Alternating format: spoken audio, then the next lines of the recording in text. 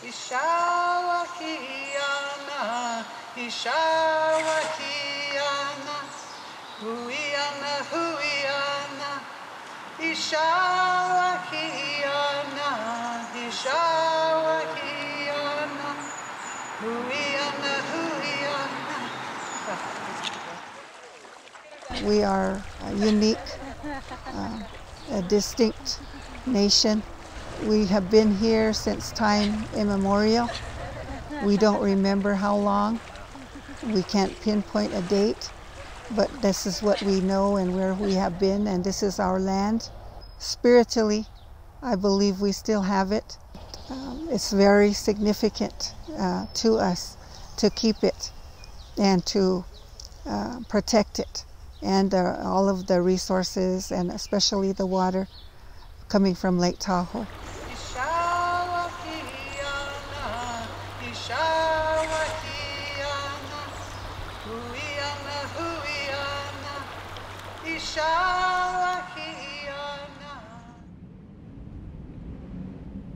The temperature is increasing, has resulted in much more wildfires, more intense storms, drought conditions that have impacted our traditional foods and plants that are important to our culture and tradition. There used to be cooler climates in our Pinette Hills and even in the valleys. And now we're seeing this rise in temperature where we don't have snowpacks anymore. We don't have glaciers. We're not seeing the same precipitation as far as snow. Here in the Sierras, right behind Job's Peak, there's always been a glacier kind of thing full of snow throughout the year. And about 4 years ago, the glacier completely melted. And so we didn't have a glacier. It was the first time in my lifetime that we didn't have a glacier in the Carson Valley throughout the entire year. But even more so just in generally the way that we're receiving precipitation, not having snow, not having cold winters, those things aren't allowing the seasons to go like they used to. And so our rabbit brush doesn't bloom when it should, our willows aren't going to sleep when they should. The seasons are just all kind of funky. And I mean, in that way, we can't go out and depend on what we're seeing visually to carry on our traditions.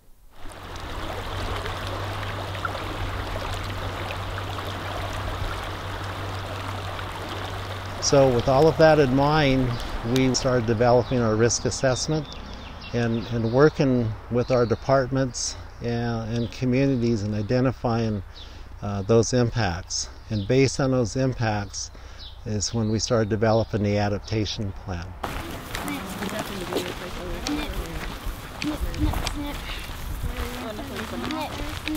When our hearts and our minds, when our prayers are in line in a good way, you know, it feels like there's only beauty around you.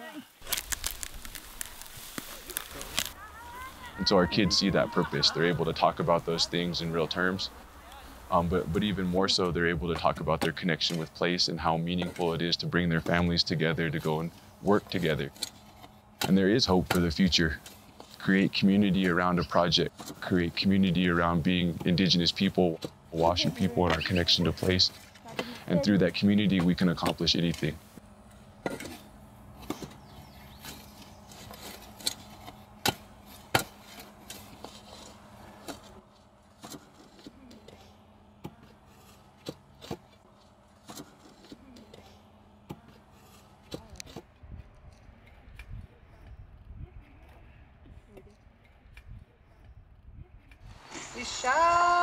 Ishawakiana, Ishawakiana,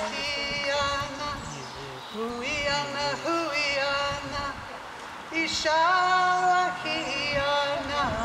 Ishawakiana, Huiana, Huiana, Ishawakiana, Ishawakiana, Huiana, Huiana, Ishawakiana.